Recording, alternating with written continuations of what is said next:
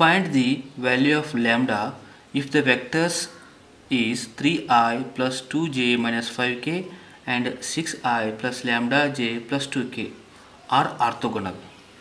Okay, now solution. Now first one is vector A, second one is vector B.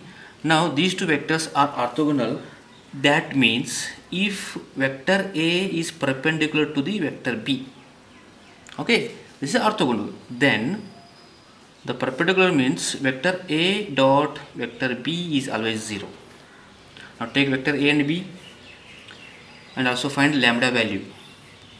Now vector A is 3i plus 2j minus 5k into the vector B is 6i plus lambda j plus 2k, that is equal to right hand side.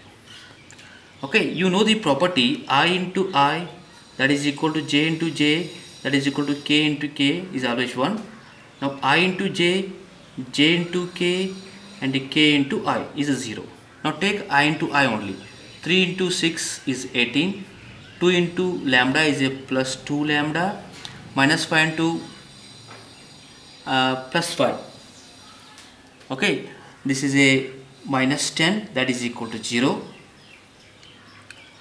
Okay, now 18 minus 10 is a 8, lambda 2 is equal to plus 8.